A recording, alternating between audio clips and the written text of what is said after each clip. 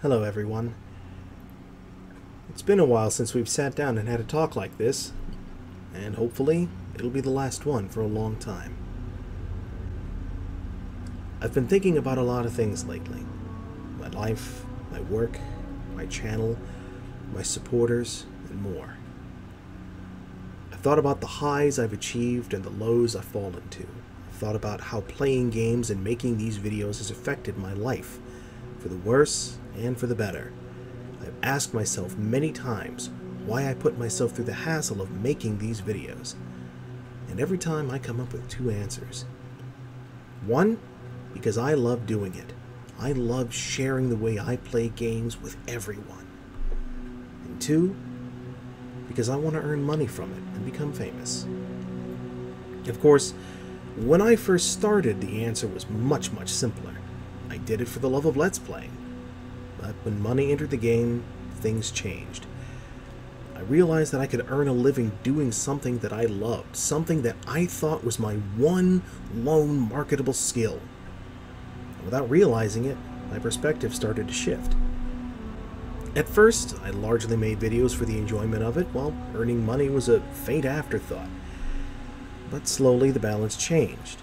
I began doing it because I loved it and because I wanted to earn a living. And then it started to shift more. I wanted to earn money more than I wanted to do it for the fun. And the hobby I started 7 years ago slowly became a job. One that I was beginning to fail at and wasn't enjoying.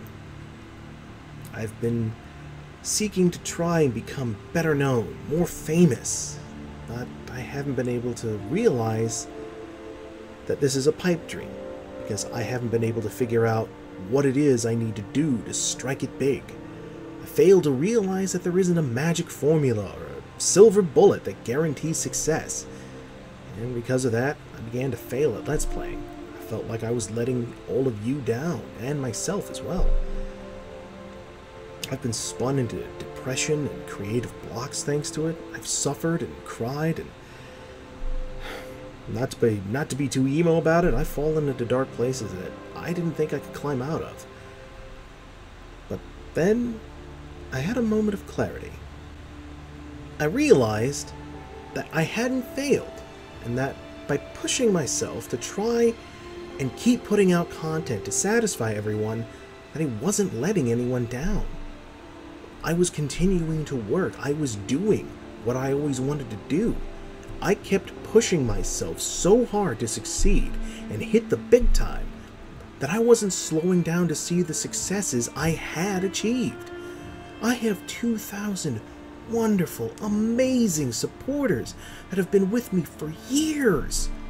I was happy when I had my first 50 subscribers, my first 10, the first one.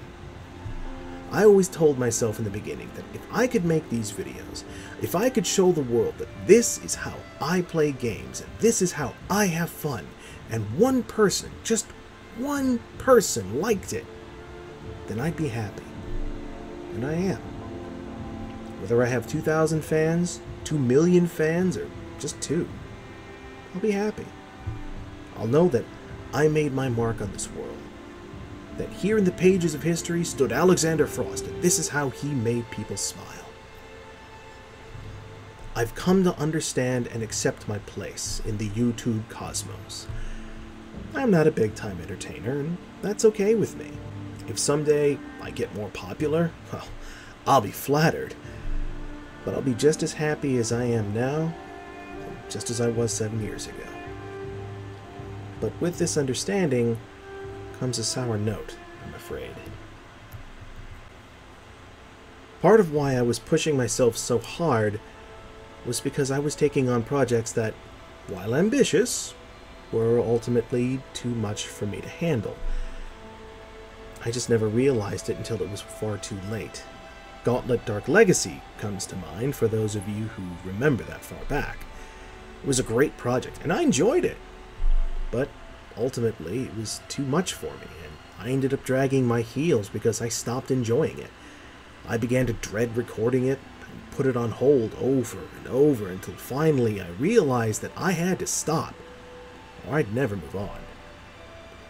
And sadly, A project that's currently on my plate is doing much the same thing. For 3 years, I've been working on Sengoku Basara time and again. I've hit stumbling blocks, self-imposed deadlines that I failed to meet, burnout, heavy bouts of depression. Don't get me wrong. When I played it for the channel, I enjoyed it.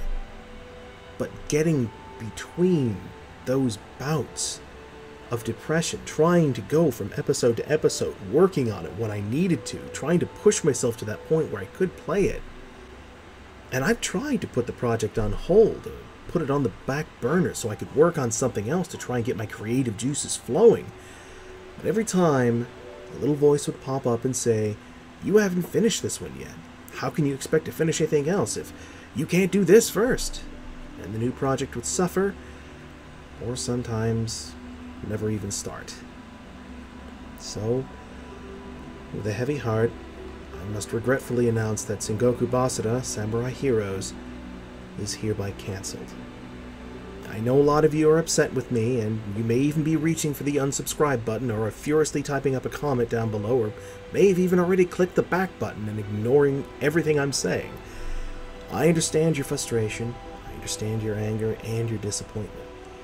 You've put just as much time into watching these videos and waiting for them as I have making them. If you want to leave a scathing remark or leave my channel forever, then I understand. And I hold no begrudgment against you for it. I just hope that you understand that I do this for my sake and for the sake of future projects on this channel, and that I didn't come to this decision lightly or easily. I have enjoyed working on Sengoku Basara, and I dearly wanted to finish it. But I have to let it go. I just have to.